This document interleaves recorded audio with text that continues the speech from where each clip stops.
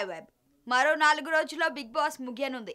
So ఇలాంటి ఒక తరుణంలో ఎవరు బిగ్ బాస్ విన్నర్ అవుతారు అనే ఆసక్తి, అనే టెన్షన్ అందరిలో నెలకొంది. అయితే మనం తెలుసుకుందాం ఎవరికి ఎక్కువ విన్నింగ్ ఛాన్సెస్ ఉన్నాయనేది.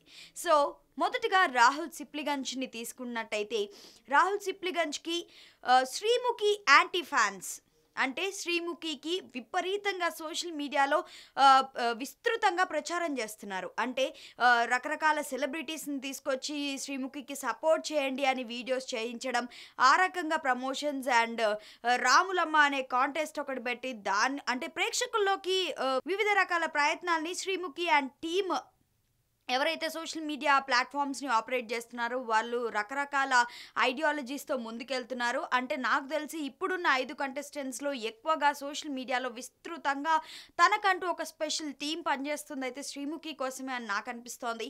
ఎందుకంటే ఈ మనకు తీసుకుంటే బాబా భాస్కర్కి అలాంటి టీం ఏం లేదు అండ్ రాహుల్ సిప్లిగంజ్కి ఓన్గా ఫ్యాన్స్ ఉన్నారు. సో శ్రీముఖికి వరుణ్కి అయితే ఓన్లీ వితిక మాత్రమే తన తన ఐడియాలజీస్ని స్ప్రెడ్ చేస్తూ ఉన్నారు. అంటే వరుణ్కి సపోర్ట్ చేయండి అని వితిక మాత్రమే షేర్ చేస్తున్నారు. ఇలాంటి ఒక టీం వరుణ్కి కూడా లేదు అండ్ అలీ రేజాకి కూడా ప్రస్తుతం ప్రచారం అయితే జరుగుతోంది కానీ మరి శ్రీముఖికి జరిగినంత అయితే జరగట్లేదు. సో ఇలాంటి ఒక తరుణంలో ప్రేక్షకులు ఏం భావిస్తున్నారంటే ఇలాంటి ఒక ఫేక్ పబ్లిసిటీ తోటి శ్రీముఖిని గెలిపించాల్సిన అవసరం లేదు. సో ఇలాంటి ఒక యాంటీ ఫ్యాన్స్ తయారయ్యారు శ్రీముఖికి. సో అలాంటి వాళ్ళందరూ ఏం చేస్తున్నారు అంటే స్పెషల్గా రాహుల్కి మాత్రమే ఓట్లు వేస్తున్నట్టు కనిపిస్తోంది అండ్ రకరకాల వెబ్సైట్స్లలో క్రియేట్ చేస్తున్న పోల్స్లలో కూడా రాహుల్ పేరు బలంగా వినిపిస్తుంది. సో రాహుల్కి ఎంతో కొంత శ్రీముఖికి ఉన్న యాంటీ ఫ్యాన్స్ రాహుల్కి చాలా హెల్ప్ అవుతుంది.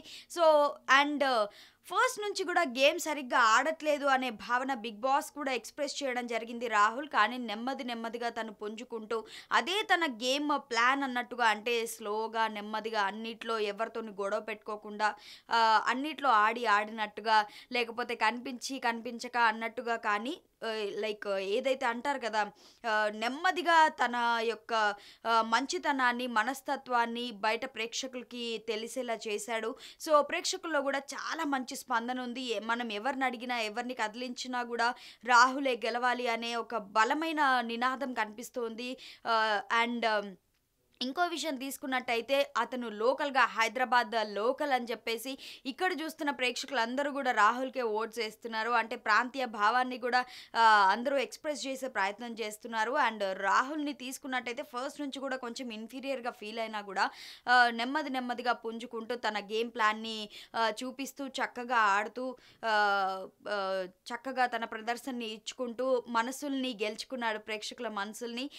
సో ఇలాంటి ఒక టైంలో, ఇప్పుడు పీక్ స్టేజ్లో ఉన్న టైంలో శ్రీముఖి యాంటీ ఫ్యాన్స్ ఎవరైతే ఉన్నారో వాళ్ళ ఓట్లు రాహుల్కి పడడం అండ్ రాహుల్ మంచితనానికి అండ్ రాహుల్కి స్వతహాగా ఉన్న సింగింగ్ అభిమానులు, సింగర్గా తను ఎదిగిన తీరును చూసి ఆయన అభిమానులు కూడా చక్కగా రాహుల్కి ఓట్లు వేసే ప్రయత్నం చేస్తున్నారు. అండ్ రాహుల్కి కూడా చక్కటి ఓట్ పర్సంటేజ్ కూడా చాలా వెబ్సైట్లలో నేను చూశాను.